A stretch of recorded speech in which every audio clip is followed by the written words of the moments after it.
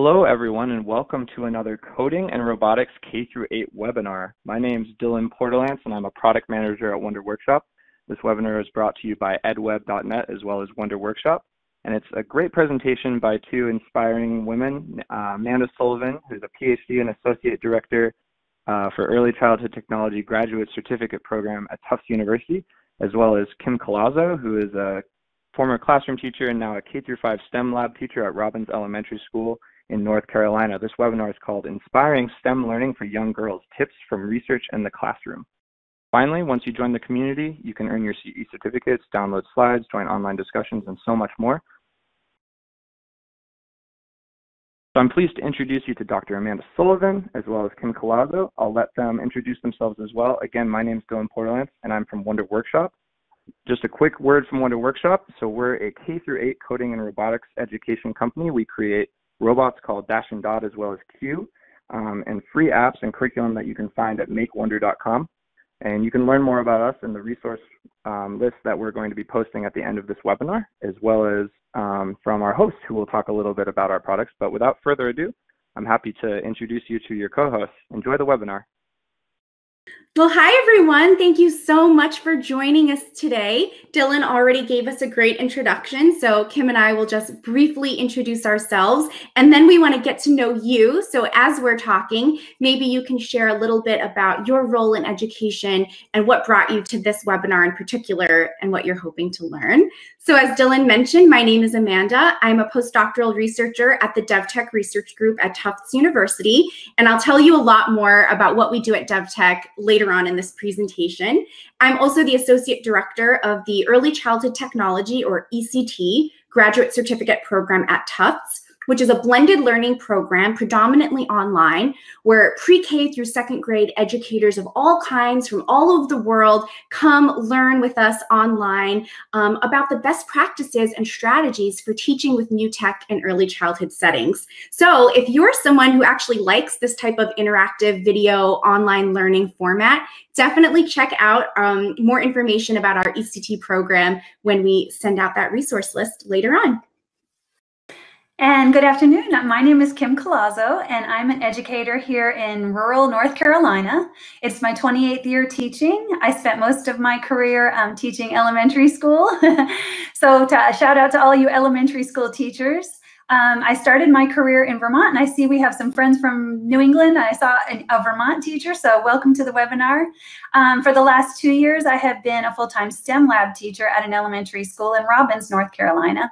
I've always had a passion for robotics and engineering and integrating technology into my classes, and now I get to do that with all of our teachers at our school and in our district. So we are just, Amanda and I are just really excited to share some ideas with you and hope that you'll be able to take them back tomorrow to your classrooms or however you're working with students in our schools these days. And this is so exciting, Kim. I'm seeing we have preschool teachers, but we also have IT professionals here, and we have middle school science teachers, and we have somebody here from Berlin, Germany. This is really, really exciting to see all of you guys joining us today.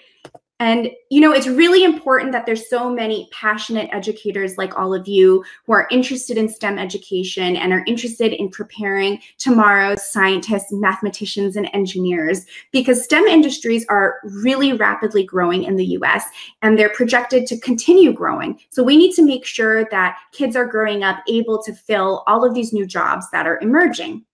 We can see that STEM jobs are actually growing faster than jobs overall in this country. And within the STEM industry, computer, tech, and IT jobs are experiencing some of the greatest growth.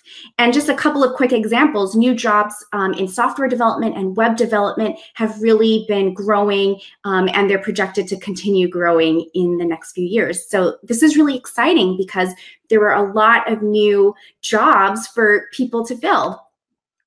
So I'm wondering where you think women fall in all of this booming new tech industry that's happening. So despite making up around half the US workforce, women are not well represented in the technical STEM fields. Women make up just 13% of engineers and 26% of computer scientists. And this is a big issue. Not only are women being left out of potentially fulfilling and lucrative careers, But this is a bigger societal issue of equity that we all need to care about and we need to address.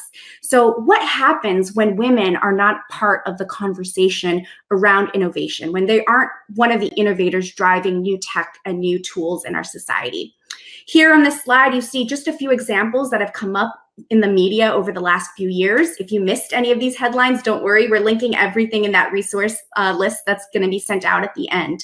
So we see things like cell phones that don't fit women's hands as well as men, digital assistant devices that can't answer women's questions as well as men's. And, you know, let's not even get started on the fact that most digital assistant devices happen to be female to begin with. That could be a whole separate webinar in the issue with that.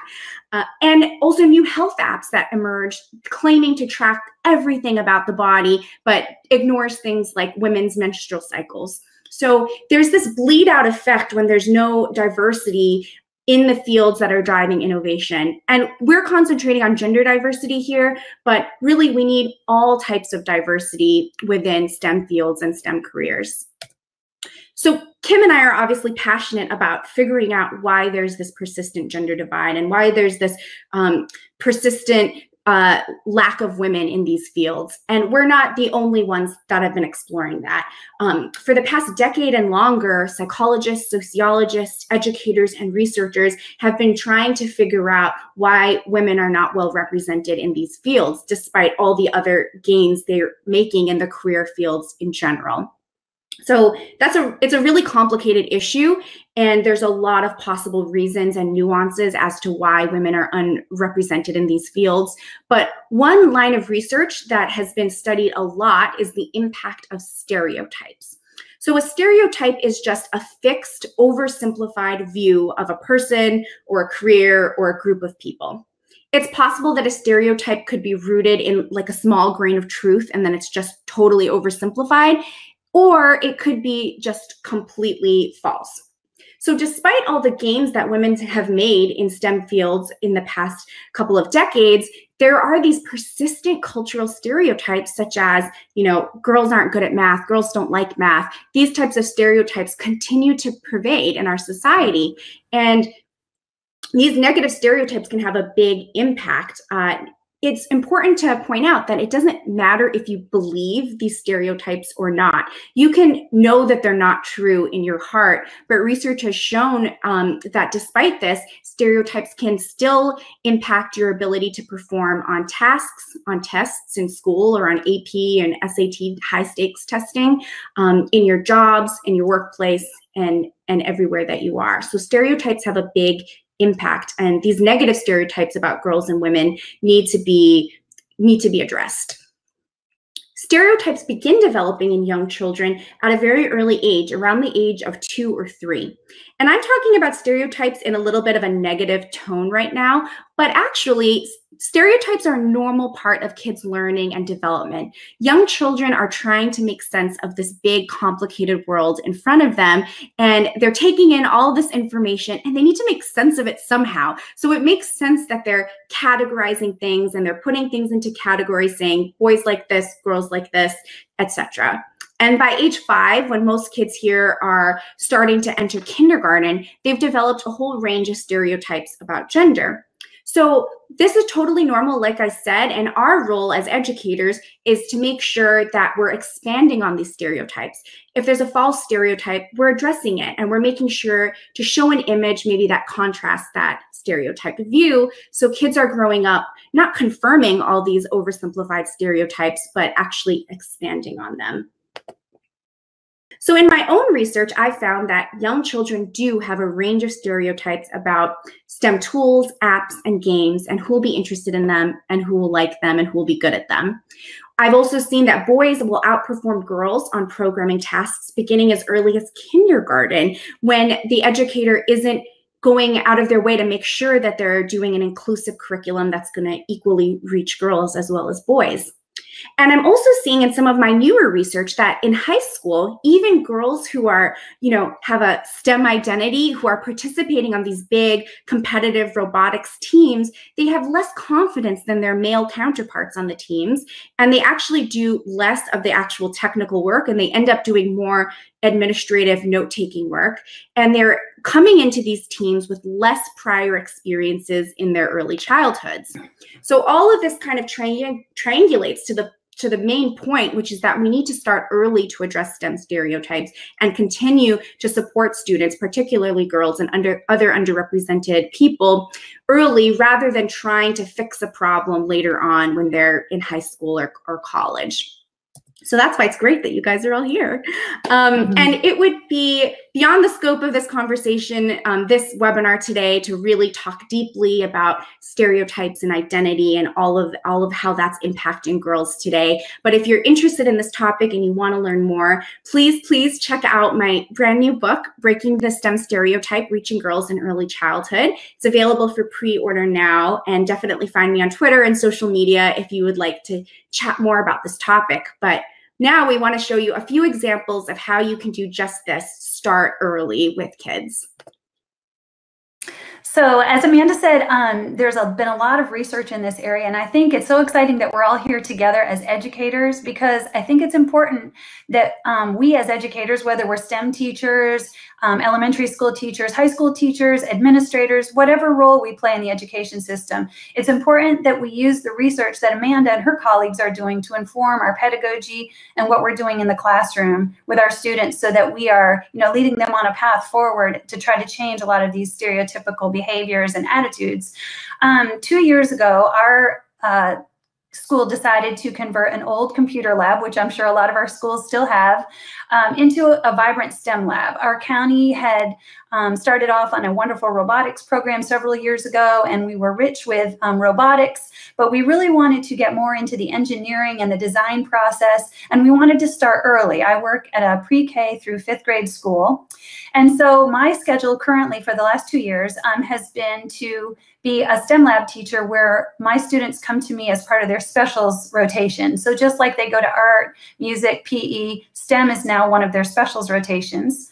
And so I see my kindergarten, my pre-K through 2nd grade students 1 week, and then the following week I see my 3rd through 5th grade students. And we set this schedule up specifically so that they would be able to experience the STEM lab every other week. And also it gives me time in my schedule that I can work with classroom teachers outside of my actual STEM classes, and help them integrate STEM into their classroom lessons, and so that it becomes a natural part of what they're doing with their students. They can also schedule times for me to have their class come in, and we can co-teach lessons for teachers that aren't feeling so comfortable with teaching STEM on their own. We do a lot of co-teaching in the lab as well. So I wanted to share just a few lessons that kind of support what Amanda spoke about with the research, and starting our students very early in the engineering design process and having a STEM attitude. So this first lesson that I'm going to share with you relates to a book. A lot of the challenges and lessons that we do in our lab relate to picture books. And so this was a K2 engineering lesson that we did early on when our STEM lab had first opened, and I have started to do this at the beginning of every year with our new students who are new to the engineering design process. So on the right-hand side of the slide, you will see the image that we use throughout all of our lessons, no matter what grade levels in the STEM lab. We use it in the STEM lab and in our regular classrooms. It's the design process vocabulary that all of our students know. It's the process that we work through every time we have a challenge. So we start off with a question. We ask, what is the question that we need to focus on today? And then we go about imagining a solution. And a lot of our students do not have a lot of background knowledge to tie imagining to. So at this point in the lesson, I might include some pictures. For example, with this particular lesson, they had read the book, we had read the book, Who Sank the Boat, which is a cute little picture book about all these animals who slowly get into the boat, and it starts to, get heavier and heavier and lower in the water. And then all of a sudden the mouse jumps on and the boat sinks. And so everybody thinks that the mouse sank the boat. So a lot of my students did not have experience with what different types of boats look like. Their challenge was going to be that they had to engineer a boat and see how many plastic animals they could fit on their boat before it sank. And so during the imagination phase, I might show a video of some boats in this particular slide deck, which is linked, that you will receive at the end of our webinar, and feel free to use it or edit it however fits your needs. But I we looked at pictures of boats. What do different boats do? What are their jobs? And then the students go about planning. Now, this is a part of the process that I think we as teachers who are trying to conserve time, we don't have a whole lot of time throughout the day to fit in the whole design process. Same thing in the STEM lab. And we tend to cut this part out. And I would really appeal to you, over the last 2 years, I have found that the planning is one of the most important steps, and it's vital to the students being able to work on their 4 C's, their collaboration, their critical thinking, their communication with each other, as they actually put down their design, what they would like to see it look like, before they go to creating.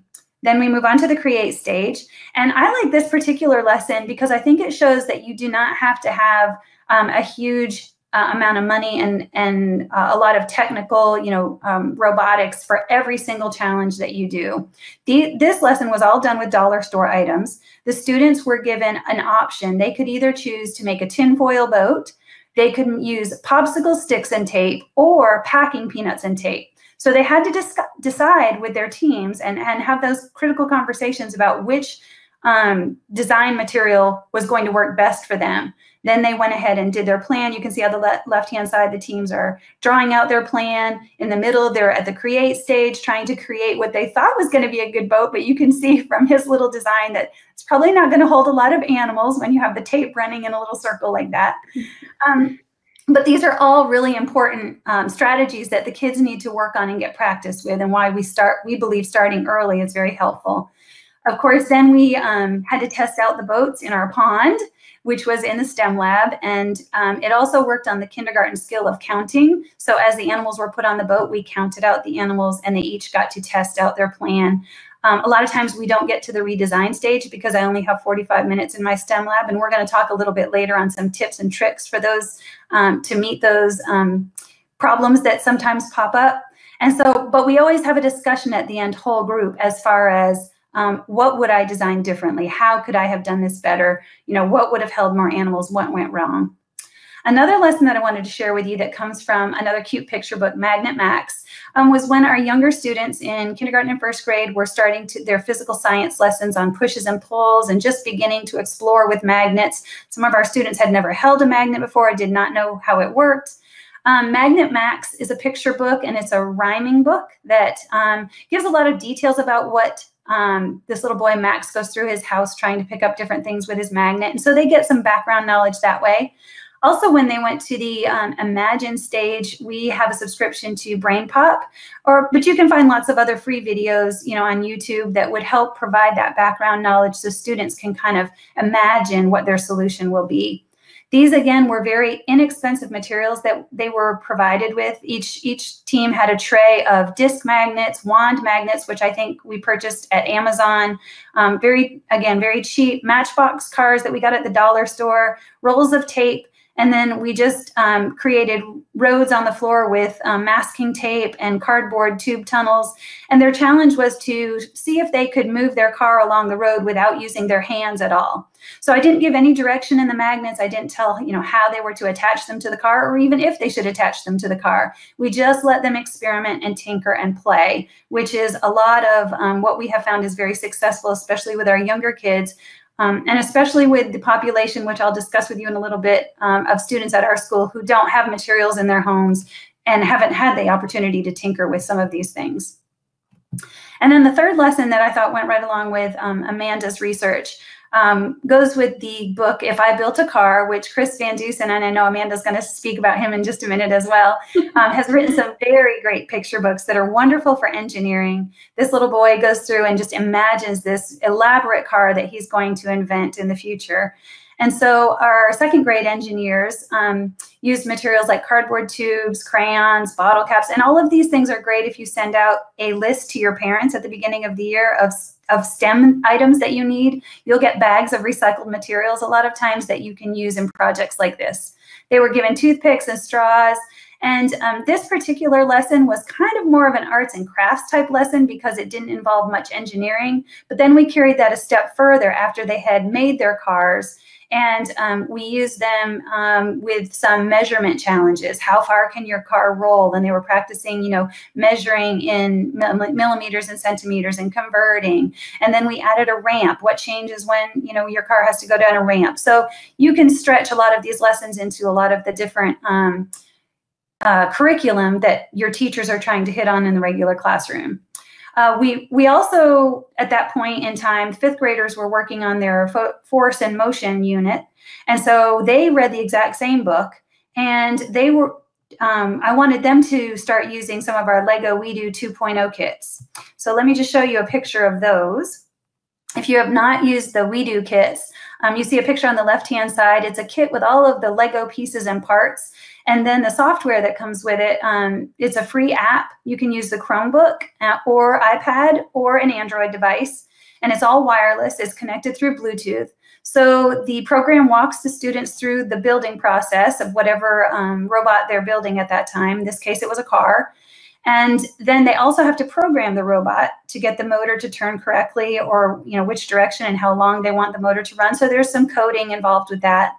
And then they test out the cars on the floor. And what we were looking for is what happens when we change the wheels in the back. If there's small wheels in the back, how far does the car go and at what speed? If we change them to large wheels in the back, what will happen? And so we did a lot of experimenting with that, all going back to, this picture book that this little boy had created his own car. And then the kids were given some free time to create their own car as well. So 3 lessons that I think really kind of show how getting kids to tinker and engineer and just create and imagine things at an early age is a great way to get started. I always love hearing you talk about your school, Kim, and the work that you're doing. It always inspires me because it's so simpatico with what we're trying to do at the DevTech Research Group at Tufts, and spreading such a similar message of enjoying STEM starting in the early elementary years. So yeah, I'm a researcher at the DevTech Research Group at Tufts University. We're an interdisciplinary research group led by an amazing woman, Dr. Marina Umashi Bears. And a lot of people know us for the new technologies that we develop. And that's true. We do develop a lot of new technologies, such as the Kibo Robotics Kit. We co-developed, collaborated on the Scratch Junior programming app that many of you might be familiar with. And we're currently prototyping a new bioengineering interface called Crispy to teach bioengineering to young kids. But we know, like Kim and probably so many of you, that new technologies, no matter if it's the best technology in the world, is only about 1% of the solution that we need to really foster excellent STEM learning with our young ones. We need teachers, more teachers like Kim and all of you who are passionate about teaching with STEM and new technologies, that they have the theoretical and pedagogical background that they need. And so at DevTech, we also aim to make theoretical contributions, do empirical research, and do community outreach training and working with teachers like all of you.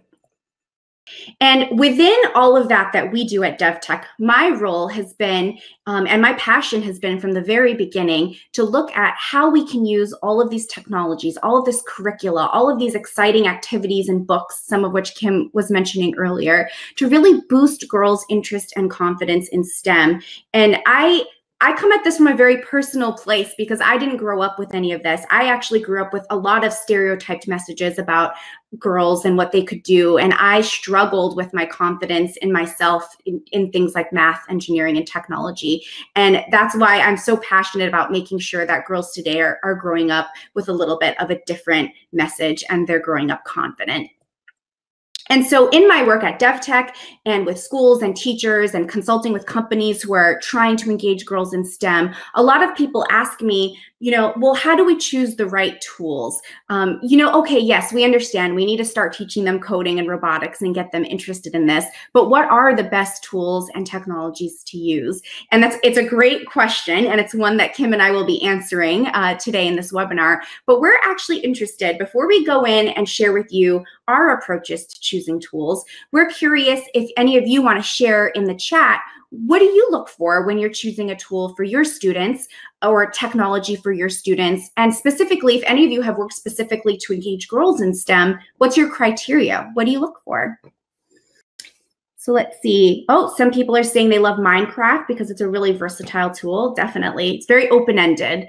Let's see if there's any other idea. People are talking about maker spaces. Oh, yes.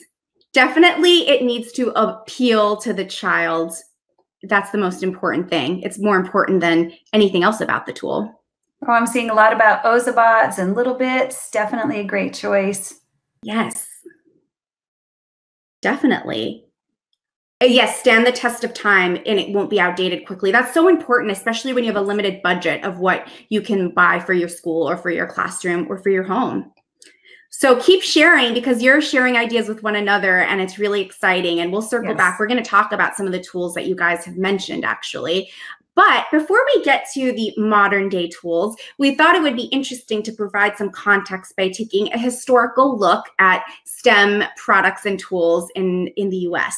So on the left-hand side of the screen here, you can see a 1922 ad for an erector set, a building set.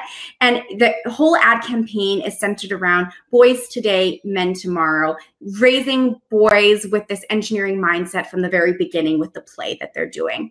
So many people might say, okay, that's a product of the times, that's to be expected. So let's flash forward to 2015, this other image on the right-hand side of the screen here. And as you're looking at this image, as I'm talking, if you think there's anything wrong with this picture, please feel free to share and chat about what you think is wrong in the chat window.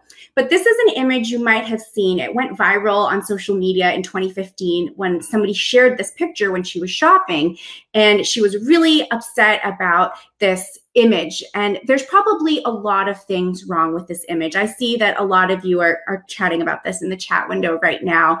And for me, what is the most wrong with this image is that it perpetuates this idea that building sets are inherently for boys or for men, and that we don't even need to delineate it by saying boys building sets. Everybody will just assume that that's the normal, correct option. But if girls or women are building and engineering, that's sort of a weird, different option. We better make sure we call it out and we label it, and it's just a different and odd option that needs to be delineated on this sign. And for me, that's just not the idea that I want to share with my kids or my students. And I was glad that this picture got over 2,000 retweets at the time it came out and really called attention to this bias in our culture. Okay, flashing all the way forward to today, this is a picture that I just took recently on my cell phone when I was out shopping. And it wasn't even a general toy aisle. It was specifically a building, tinkering, engineering aisle that had a bunch of different building kits. And even here in this aisle, we see, I took a picture because I was just reminded of this big battle between the pink and the blue aisle and how it still exists today, and how, you know, products that are marketed in this sort of more masculine way have a totally different tone, theme, topic that they're exploring, and that it's so confusing for parents and educators that are out there to know what they should choose. Will they be perpetuating a stereotype by buying a pink kit? You know, why do all the blue kits show explosions and like angry dinosaurs and no pro-social or helping behaviors? And there's just still this big messaging that centers around gender in all of our toys, but also in the STEM and engineering toys that are out there. But I did want to mention that there are a lot of new companies that are attempting to disrupt the pink aisle, and they're attempting to create STEM tools and toys in general for girls that sort of change our mindset on what it means to be a girl's toy, and playing on this idea of things that are historically thought of as girls' toys and integrating a STEM twist in them. So these are a couple of products that you may or may not have heard of. One of them is called Ruminate. That's the kit on the far right. And it's sort of playing on this idea that girls like doll houses, so why not build and design and engineer your own with motors, lights, fans.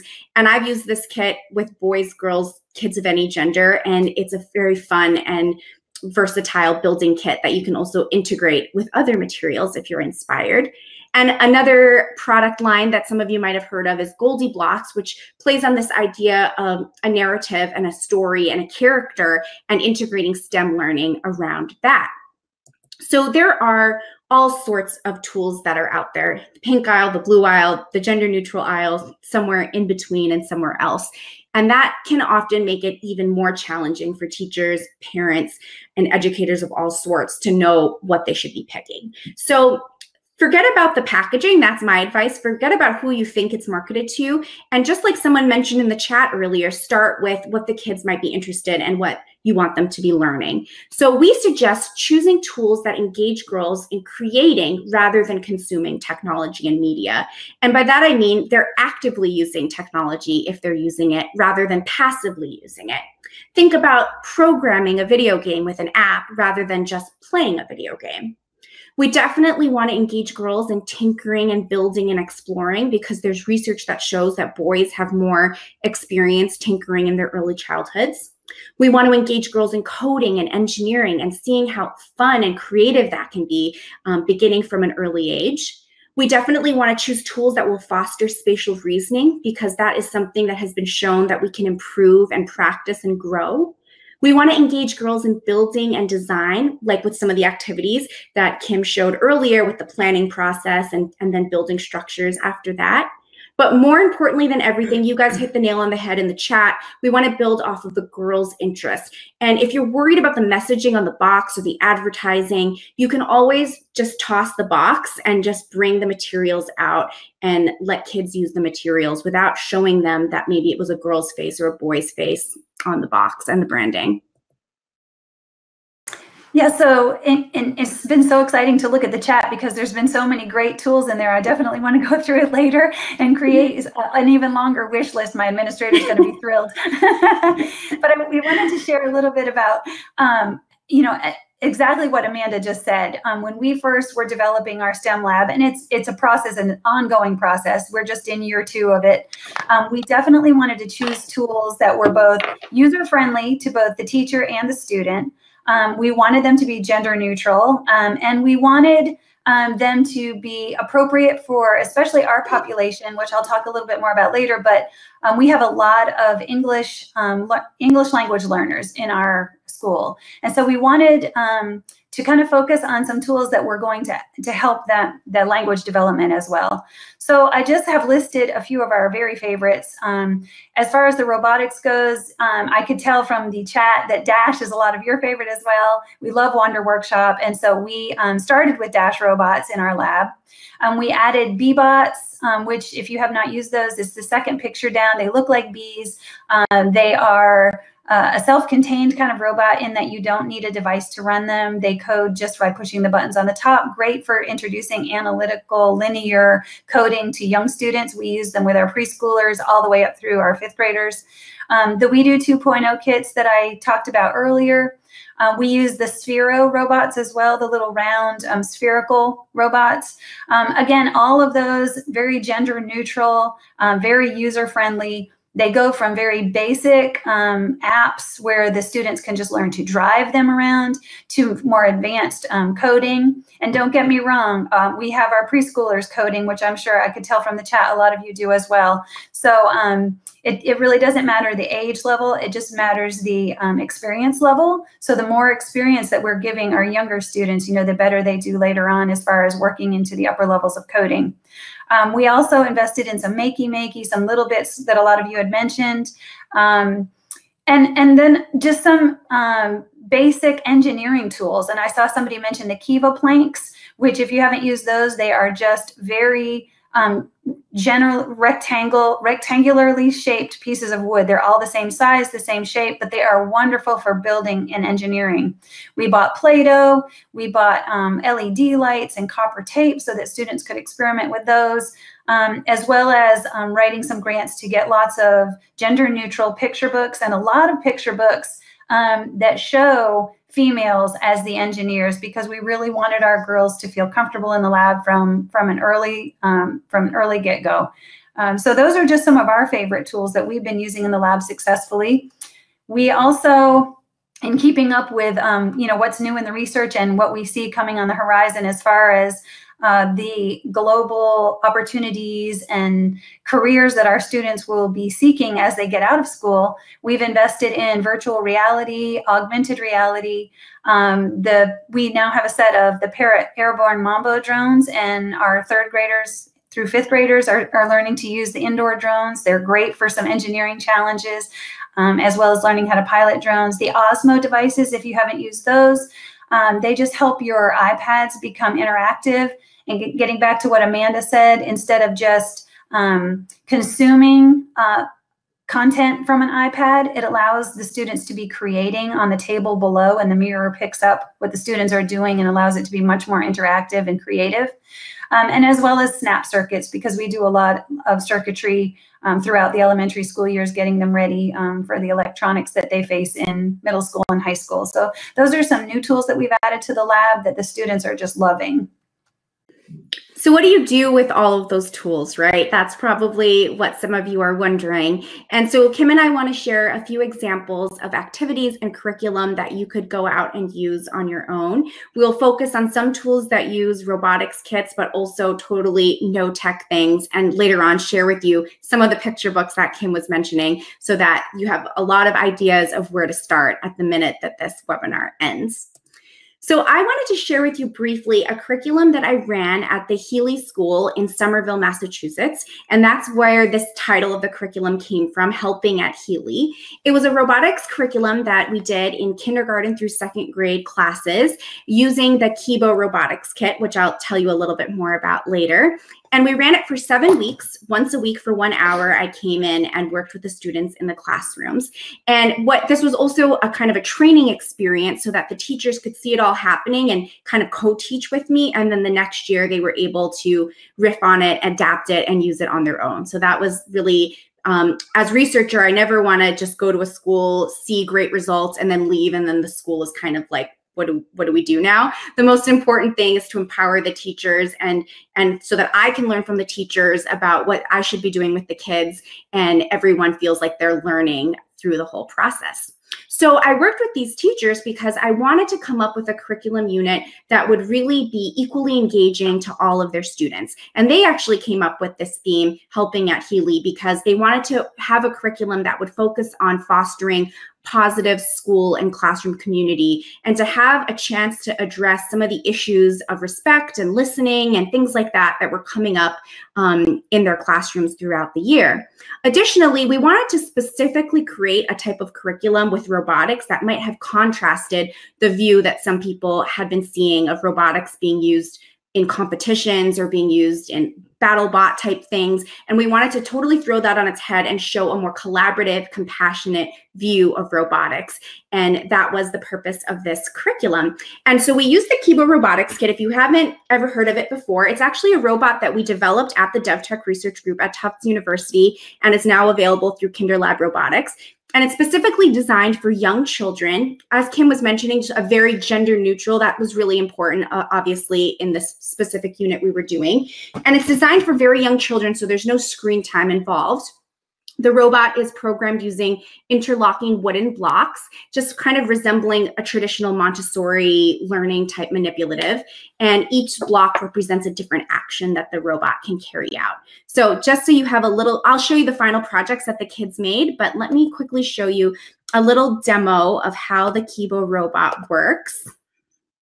So it has motors and wheels that you can connect to the robot, but you actually don't even need to use the wheels. If you don't want to have a car style robot, you can do more of a kinetic sculpture, a dancing ballerina, that sort of thing.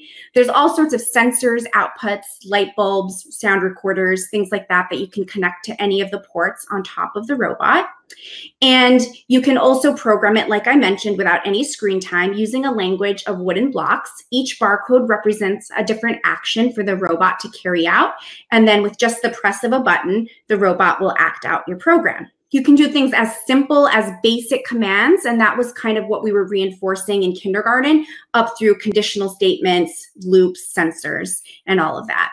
And we specifically created Kibo as part of our gender neutral approach to integrate the arts, crafts, and design, tinkering, and it can really look and feel differently every time you use the robot. So let me show you what the kids did with this robot that we were using. So they, for their final project, created robots that would help somehow in their school or their community. So a lot of kids were interested in, because we studied some of the real world robots that are out there, and a lot of kids were drawn to the Roomba and these house cleaning robots. So their attempt to help their classroom be a more positive place was to make it a cleaner place. So they created a trash chute robot or a cycling robot that's programmed to drive to the garbage can in their classroom. In the middle, we see an example. There was one classroom. One of the things they were really struggling with was being respectful and listening during circle time when the teacher was talking and giving instructions. So this group created a robot that, using a sound sensor, whenever people were too noisy near it, it would shake and it would light up and it would remind kids to stop and listen. And that it was supposed to be the teacher's helper. That robot was really cute. And then another group wanted to focus on sharing school supplies in case somebody forgot their pencil that day or forgot their crayon. Instead of saying, you know, something mean to them, instead, this robot would help by sharing and distributing school supplies. So it was really exciting to see kids were really on board with this idea of creating helpful robots and really showcasing, you know, that a lot of robots in the real world and the professional world are designed to help humans and to help with tasks, be it outer space, in hospitals, underwater, that there's this social, emotional, caring, and compassionate side to what engineers are doing, and showcasing that to all of the students as well. So what I found before the curriculum unit was that boys were significantly more interested in engineering. And this was sort of disheartening to me. I was sort of hoping that maybe at this early childhood level, that wasn't true yet, but boys were significantly more interested in engineering. After the curriculum, we saw no significant differences between boys and girls in their interest in being an engineer. So I was like, yay, that's success. You know, this work is not about edging boys out. It's about bringing other people in and making sure that everyone has equal interest, access, and exposure to all of these things. We saw that girls had a significant increase in their desire to be an engineer after completing the curriculum. We saw that boys and girls and all students mastered a lot of different engineering and programming concepts, and that there were no gender differences in performance on tasks. And we also saw that there was an increase in the percent of children who thought that kids of all gender would enjoy using something like the Kibo robot equally. And I was really interested in this because when I asked the students, so what makes you say that? They really talked about their classroom experience, and it really resonated with me just how important positive exposure is, almost more so than the actual concepts that they might have learned. Just having this positive exposure and seeing everybody happy and enjoying it was a big part of the shift in attitude. And so here's some of the quotes from the kids when I said, you know, how did you decide everyone might like this robot equally? They said, well, because we all love robotics class. I learned that from this class. Everybody would like to play with these robots because my class played with one a lot. And when you came to our class, everybody enjoyed all of these things. And so that was just, it really spoke to, even at this early age, how important this like once a week exposure was to everyone. And so full disclosure, I'm a former drama teacher before I did my second career into the ed tech STEM ed world. So for me, it's just natural to integrate singing, music, dance, puppetry, and whatnot into the work that I do with STEM. But what I've also found is that we need to remember that STEM is not just computers, robots, and drones. In order to reach a wider group of kids who might not be traditionally interested in that image of what STEM is, by integrating more of the arts and other fields and more of an interdisciplinary approach, we can start reaching other kids who maybe didn't know that they were interested in robotics or coding or engineering. So I wanted to show a couple of examples of how you could do that. So the first thing I'm going to show you is the robot parts song and dance. So let me show that, and then I will talk about it. Connected to the motors are connected to the body. The engineers created a program so So I love that song and dance because the kids were getting physical. We did this in a summer camp that we ran at DevTech, and they were likening the parts of the human body to the parts of the robot that they explored. And you could create a similar song and dance for any of the robots that you might be using or exploring. Let me show you one more video. You put your robot in, you put your robot out, you put your robot in, you do the hokey pokey and you turn yourself around. That's what it's all about. So in that video, we were doing the robot hokey pokey. And I love to show that particular clip because if you were looking closely at these little kiddos, it wasn't quite there yet. The robots weren't completely in sync. They weren't completely in sync. There's some timing issues. And so often we like to show the beautiful final finished product. And we forget about that process, what Kim was showing earlier, the engineering design process. And we forget to celebrate the hard work and the hard fun and to showcase all of that. I do have a more polished version of the robot hokey pokey, but I don't like to show that one because I like this process video. And another great thing about this particular song, if you want to try to use it with any other robot that you might be using, is that there's a specific sequence to the steps. It's not just, random dancing and shaking, which is also fun to program. You're forced to debug and problem solve if you want the dance to be coordinated and to do the actual hokey pokey. So it really reinforces this sequencing and that order matters piece of coding that also maps on to literacy and math and other domains as well. And lastly, I wanted to share, before we jump in, for Kim to talk about what she's been doing at her school, which is so exciting. One example of a totally low-tech, no-tech activity you could do, back to these storybooks like Kim mentioned earlier. We'll be talking about storybooks a lot. Kim and I love picture books to inspire the work that we do. But this was just an activity I did relating to solving problems that are in common stories or fairy tales that we read. And there's so many variations. You could do so many things with this. The pictures you see on screen are from my kids from a Saturday STEAM class that I taught in Lexington, Massachusetts. And they were building their own versions of the houses in the Three Little Pigs. So we did a couple of things. We did something where we built versions of the straw house using plastic straws, the stick house using popsicle sticks, and the brick house using Lego bricks. And we tested these against the Big Bad Wolf's breath, AKA a fan with multiple speeds. So that was the engineering challenge. Can it withstand the highest speed on the fan, the biggest huffing and puffing of the wolf? And then we linked to a couple of other picture books as well. If I Built a House, which is by Chris Van Dusen. Earlier, Kim mentioned If I Built a Car. Yeah, there's lots of books by this author that are super fun, rhyming, and imaginative. And in that book, the characters dreaming about their dream house and what would be in it. And we also read a book, Dreaming Up, which shows different structures that kids can make with the objects that they have around every day, and also the actual architectural structures that they resemble. So we used those two books to sort of spin off on building our dream houses. And they did a lot of planning and blueprinting, as you can see in the lower left corner. But once again, in order to have a challenge, so it wasn't just crafting, these needed to withstand the test of the fan once again. So this is really fun, hands-on, no screen, low-cost activity that you could do. And, it's fun to do at home, but also in a school context as well. Awesome. Thank you, Amanda. And I've been watching the chat as you've been speaking, and there's so many great ideas being shared. So we appreciate you all throwing your ideas into the chat. It's so great to learn from one another. I know Amanda and I are both very active on Twitter as well. So I'm really looking forward to connecting with a lot of you beyond this webinar. I wanted to tell you just a little bit more about my school, because I know a lot of times people think, and I used to think, well, my students really can't do this, or my population, this isn't going to meet the needs of my population. Robbins Elementary is in a very rural area in central North Carolina. We have about 430 students.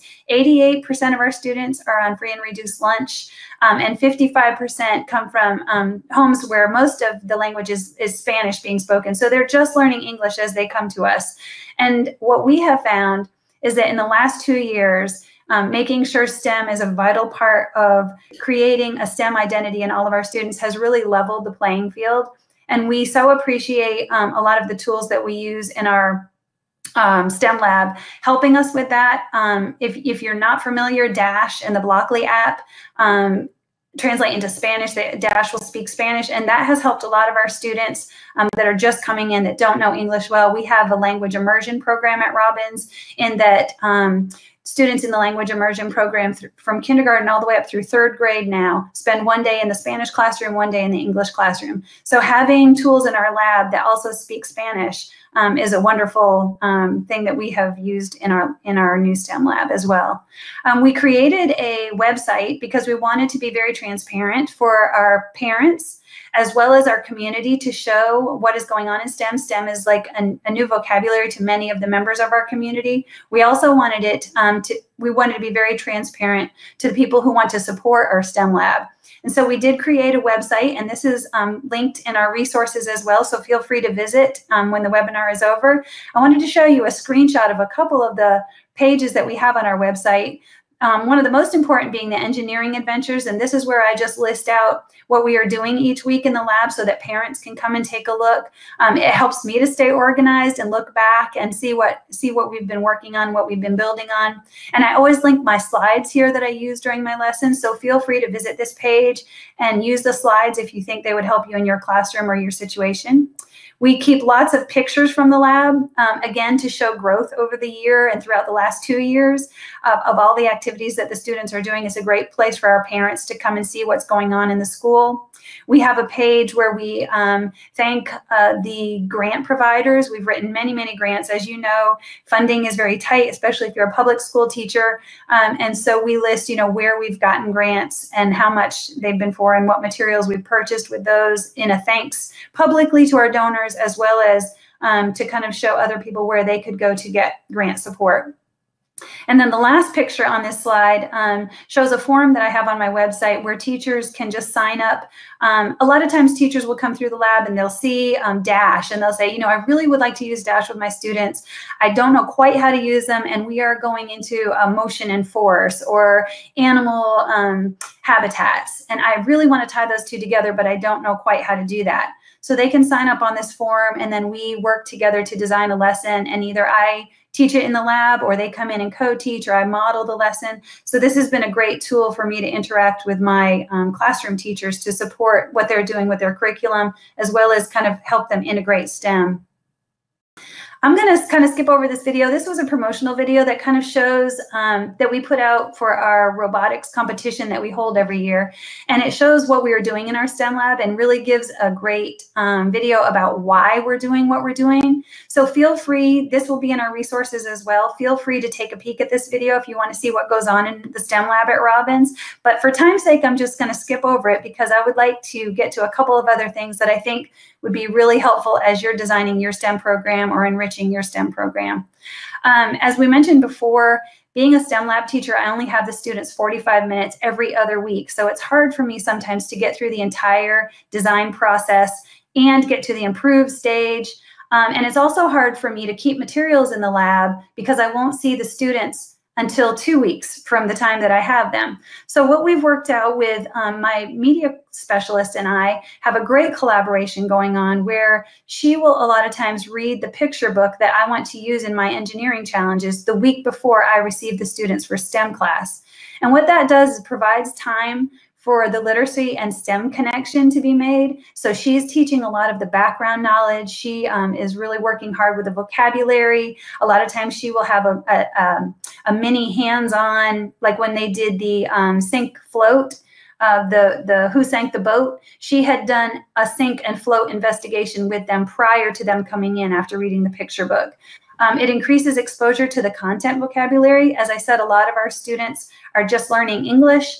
And as with any student, even if English is their native language, exposure to content vocabulary in many different settings has been proven in research to be very helpful. So we find this a great way for them to see the vocabulary that they need in different settings throughout the school. And it also allows time for me to complete most of the design process without having to read the picture book in addition to go through that design process. So that's just kind of one thing that's worked really well for us at our school.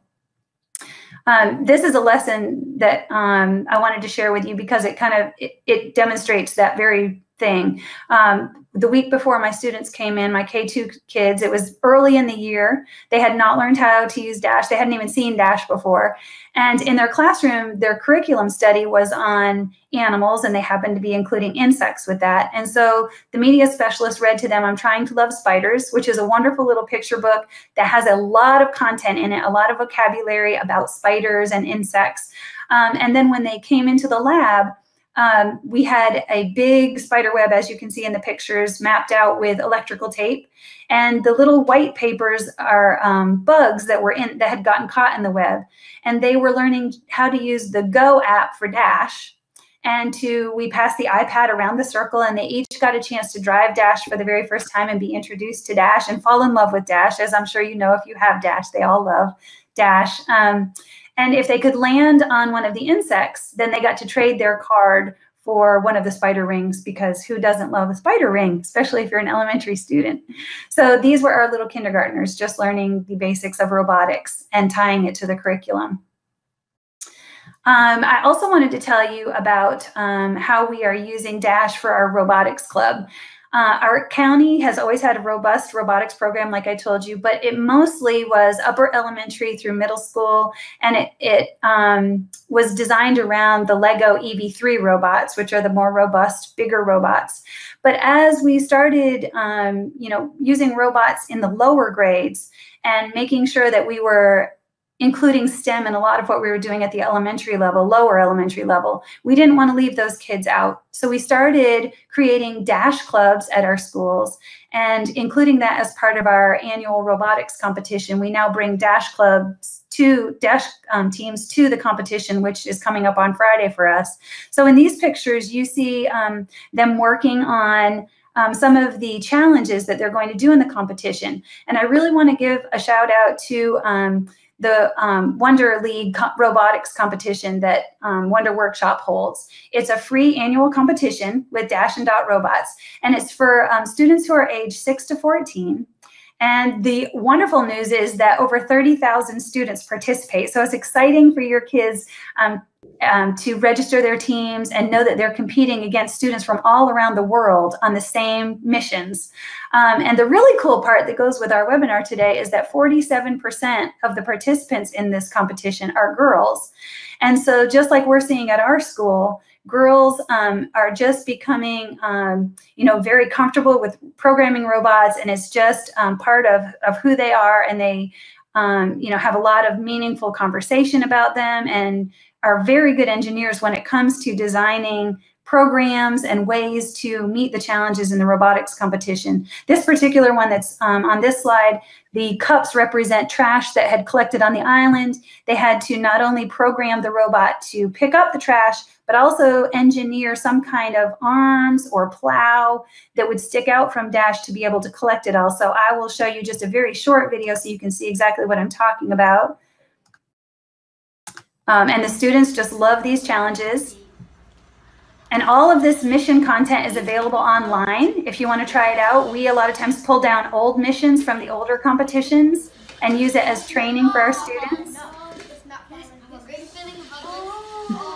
Oh, and the reason I love this video is you can see that there was failure there. And so one of the things that we really want to instill in our students is that failure is not a bad thing. Failure is just part of the learning and design and engineering process.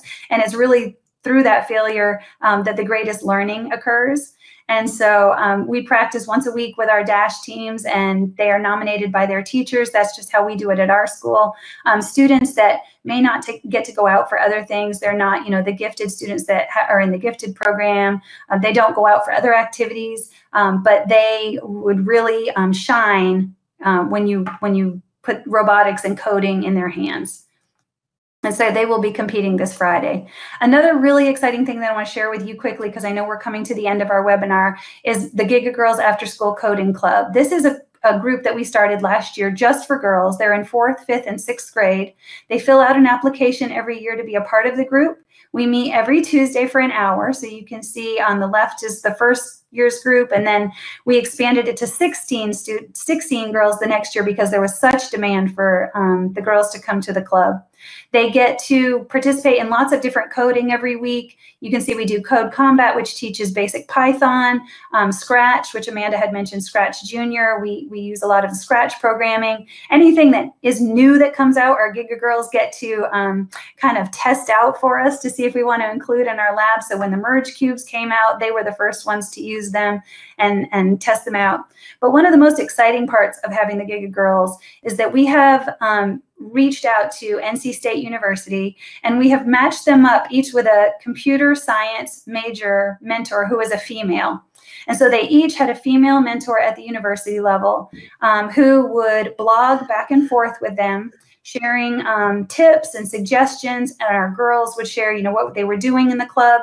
And it became a very meaningful relationship that they built.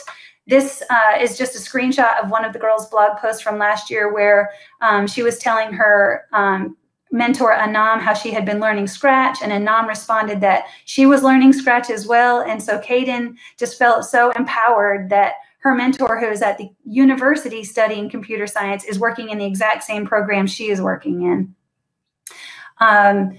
We feel it's very important, especially for our girls, to acknowledge struggle, and that struggle is part of the engineering process. And when you have a mentor at the university level saying, yes, I struggle too, and here are some things I do to overcome that and keep with it, and I love what you're doing, just the confidence in our girls has been remarkable. This year we decided, instead of blogging, that we were going to use Flipgrid, which, if you haven't used it, it's a video platform free to teachers. You can now, that Microsoft bought it out, you can, or sponsors it, you can now have as many topics as you want on your grid. So every week I will just create a new topic, and the students create just 90-second videos, which is very manageable for our mentors to watch. So in this screenshot of a video, one of our Giga girls is telling about how she had used Dash and Dash's launcher to complete a challenge.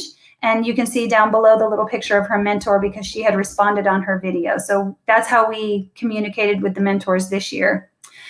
And then at the end of every year, last year we Skyped with the mentors, so the girls got to meet them through Skype. This year, just this past Friday, the girls got to travel to NC State University and meet their mentors and tour the campus.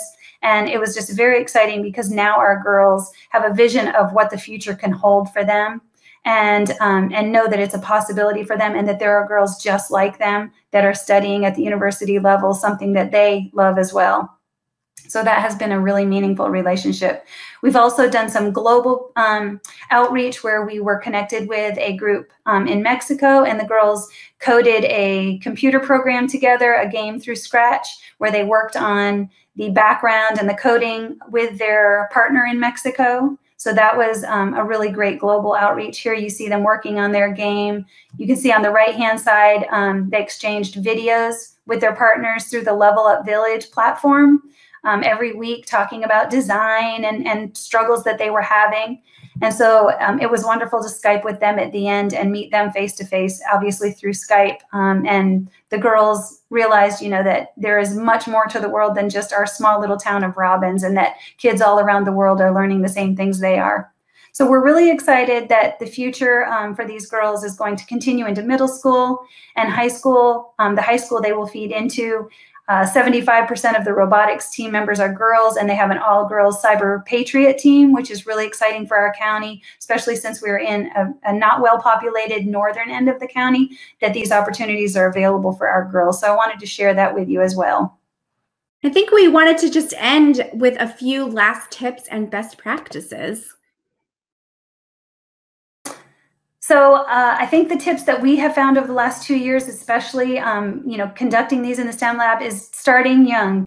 Preschoolers can do much more than you think, and getting the girls having that STEM identity very young is working really well for us. Watch what they watch. Don't be afraid to talk about the stereotypes that we're seeing online or in picture books or in the advertising, you know, that they see every day. Providing good role models for them. Promoting multidimensional interests. You know, it's okay to enjoy sports and enjoy coding. You don't have to pick one or the other. And then getting back to what I was just speaking about, acknowledging the struggle, that it's, you know, you don't have to give up. There's going to be struggle in coding. There's going to be struggle in engineering, and that's okay. And everyone faces it. And we're just going to continue to work through it. And we've seen over the last 2 years that our students are much more able to work through struggle and not give up than before when we did not have the STEM program as it is now. And just remember, you know, it is important to expose students to STEM role models and women, engineers and scientists, but don't forget that you are also one of the most important role models, whether you're a parent, a teacher, or any kind of educator. You are one of the most important role models, and you have a huge impact on the way that kids see the world. So don't forget to model your growth mindset, to be transparent when you don't know something, to use it as a chance to show how you go about solving a problem, and to most importantly model your own joy for learning STEM and learning in general, being a lifelong learner. If you still don't know where to start, we just want to suggest starting with a STEM-themed picture book featuring female characters. And someone was mentioning in the chat earlier that it's important to expose boys and make sure that boys are compassionate and caring. And I couldn't agree more. I'm a mom to an 18-month-old boy, and so this is a topic that I'm really passionate about. Boys need to see these strong female role models in STEM and these characters so that they grow up to be a part of the change and not a part of the problem. And these are just a few of the picture books that Kim and I have used and that we love. And so thank you guys so much. I think you guys were talking a lot in the chat and we might have some questions, but that's all that we have prepared today. Here's our emails and our Twitter handles if you'd like to continue the conversation with us. So I see, if we still have time for just a couple of questions, I see that somebody asked how many times per week they're coming to me. They come to me every other week for 45 minutes. So yeah, I don't see them on a weekly basis, but every other week. So in terms of, there's another question about teaching coding in preschool. There's some great products that you can use. So for example, the Bee-Bot that Kim was mentioning, that's great for preschool level. There's no screens, it's colorful, it's totally tangible. The Kibo Robotics Kit is another great gender neutral tool that you can use as early as preschool. We've done research evaluating its efficacy with kids as young as 4 and the concepts that they were mastering. So Kibo is a great one for preschool as well. And I see a question about creating the lesson plans and relating it to the state standards. So we, at our school, we created an online collaborative document through Google Docs. And so every week when the students are when the teachers are in their PLC meetings, they just put in what strands they're working on in a curriculum. And then all of the specialists have access to that. So I can kind of see what's coming up in the next week or so. And I can start pulling some engineering challenges or robotics activities that I think might go along with the standards that the teachers are going to be developing in the next few weeks. So that's a great way that we have worked on collaborating and tying in the state's curriculum. And then I think one more person had a question about where they can start. Definitely check out the resource list that we're circulating because you can find all the books, curriculum ideas, research articles, all of the things that we mentioned in this presentation. You can take them right away and get started. And reach out to Kim and I if you would like to have you want to throw an idea by us or you want us to help you plan something. We're always game. Absolutely. And I see somebody else posted in here, how can we collaborate with the Giga Girls? We would love to Skype with other girl groups or any way you want to collaborate. So you can reach me again through Twitter or through email. Please reach out. We would love to collaborate with any of you that are interested. It's been a wonderful, the Giga Girls has been a wonderful experience for all of us. So thank you guys. I think we got a lot of the questions. If we missed any, please feel free to reach out to us via email on Twitter. It's been so fun chatting with you, learning where you come from, what you're doing with STEM, and it's just really inspiring and exciting for me. Me as well. Thank you so much.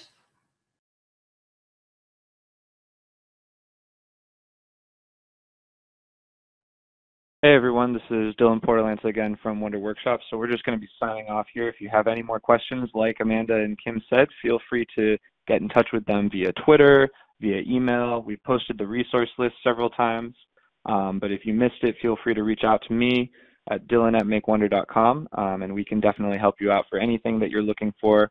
It looks like one more person had a question, which was any advice for starting a Giga Girl group at your school. Definitely, we posted a lot of resources in the resource list, but Kim, maybe if you have one final note on that.